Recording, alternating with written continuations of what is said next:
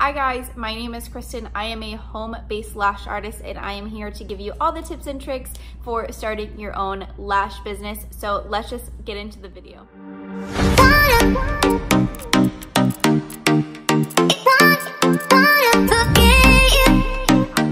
Welcome back. So today we are going to go over 3 key things in getting your lash business started at home. So I'm going to go over a couple that I feel are very, one, important, but also you should be doing this. If you're not doing this, you need to change your life.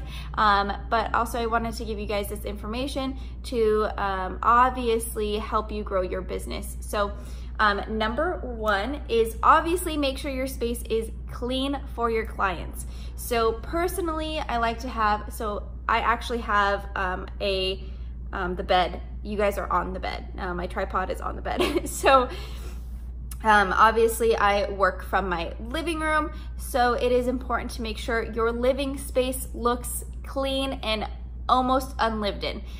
So I obviously have nothing on the coffee table except for my remotes, and they're like cutely put over there. My couch is all organized. The pillows look unused. They are nice and fluffy and put in the way that they are supposed to be in.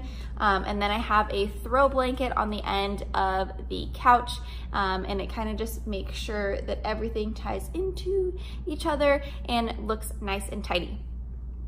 When my clients walk in, this wall is actually the front door, so they can see my stairs right here. I chose black carpet. If you own a house and you're renovating, do not get black carpet. If you have animals, I thought it was gonna be great for stains. You're not gonna be able to see any stains, which is true. However, dog hair and cat hair shows up so easily. So what I like to do is just give it a quick vacuum so that you cannot tell that the cat lays up there, because she likes to lay up there and make a mess. So that is something that I recommend. Just make sure your space looks tidy. Okay, so also if you are able to see into your kitchen, which this is my kitchen, make sure that it is clean and tidy. Obviously, this is like the number 1 rule for working from home, making sure your space is clean and tidy for your clients so they don't feel like they're coming into some dingy lady's house or man's house. So my countertops are cleared off. The dishes are clean. Of course, if you have a couple dishes in the sink, like a plate and a cup that you didn't get to because your client arrived 15 minutes early, which often happens to me, that's no big deal. Obviously, they wouldn't be able to see that. But if you have dishes overflowing, clean your dishes. It's not that hard. It takes 15 minutes and that's it. And your space looks nice and tidy. No clutter on the countertops, no clutter on your kitchen table. My kitchen table is right there. I don't think you can see it at all. But it just has a cute little centerpiece. It's a big jar that has candles in it. The candles are battery powered, so it looks really cute when you turn them on, and nice little ambiance. Tip number 2 is to have a nice selection of music for your clients. I personally have DirecTV. My TV is like right there. And I like to have it on the country station. It is a free thing that DirecTV offers. Obviously, I already pay for DirecTV, but it's nice. It doesn't have any commercials or anything like that. You don't have to worry about listening to commercials or paying extra for your music.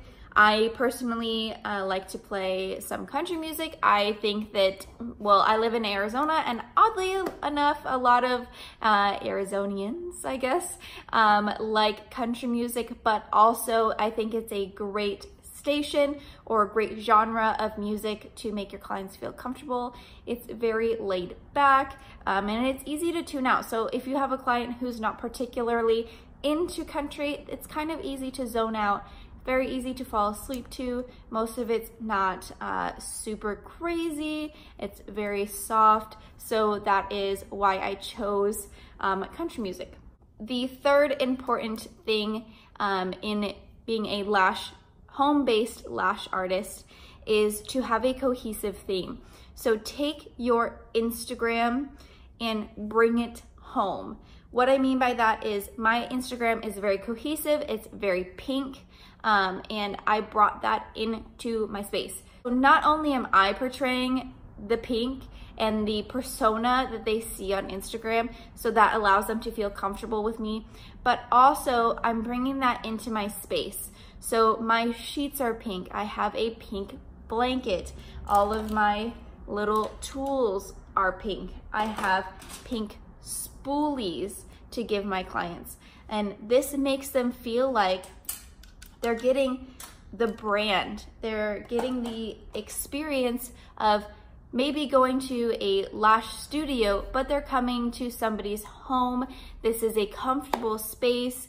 It is not a judgmental space, and that is super important for your clients, obviously, to feel comfortable with you. So I recommend, if you have a theme, to bring it into your space. Your clients will love it, and I always joke when people comment on my pink hair and they're like, oh, your hair is so cute. And I'm like, yeah, it's on brand. I'm on brand. Gotta stay on brand, because that makes your clients feel like they already know you. And that's so important when they're coming to your house. All right, you guys, those are my 3 tips to being a home-based lash artist. I hope you enjoyed. If you have any further questions about being a home lash artist, definitely let me know, and I will see you in the next video. Bye, guys.